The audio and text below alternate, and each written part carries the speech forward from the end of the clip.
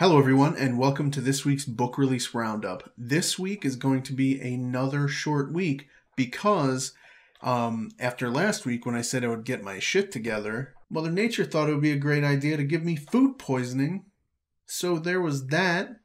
So that was a fun Sunday night and yesterday. So I'm going to make this real short and sweet, and I'm going to give you one book.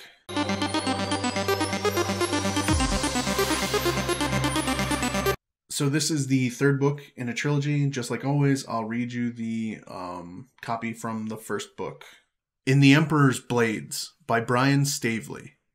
The Emperor of Anor is dead, slain by enemies unknown.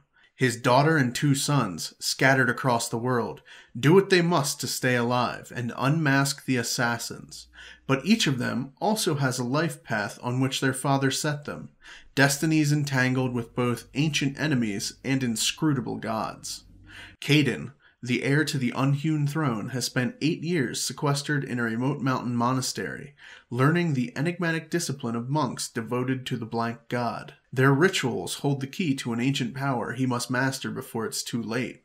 An ocean away, Valen endures the brutal training of the Ketrel, elite soldiers who fly into battle on gigantic black hawks.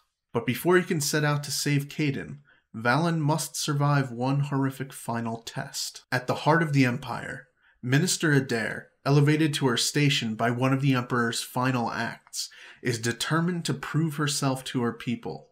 But Adair also believes she knows who murdered her father, and she will stop at nothing and risk everything to see that justice is meted out.